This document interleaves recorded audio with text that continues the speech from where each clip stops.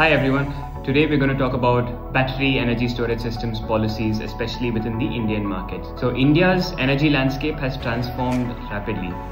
It has managed to add a ton of renewable energy over the last decade or so. But the problem with renewables are that they are intermittent.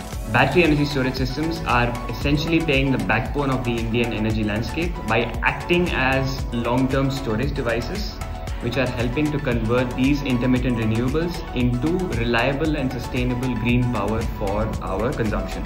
Now here's why battery energy storage systems really matter. As India keeps adding more and more solar and wind to its grid, the intermittent nature of this generation will increasingly unbalance the grid. Now what batteries do essentially is to help store this energy and transfer it to those hours where the sun isn't shining or the wind isn't blowing. Now the Indian government over the past couple of years has taken a lot of steps to give a push to battery energy storage systems. Batteries are now recognized as a fundamental part of the energy ecosystem.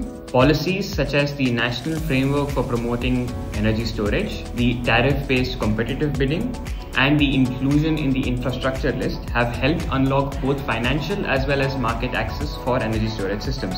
Successively, the Central Electricity Regulatory Commission as well as the State Electricity Regulatory Commissions are coming up with a lot of policy and regulatory frameworks that can be implemented in their successive or selective regions. The government is also coming up with policies specifically tailored for C&I customers in the open access as well as the rooftop domains in order to make sure that the batteries are being increasingly adopted. More on these policies in upcoming videos. Thank you for watching and follow us for more such videos.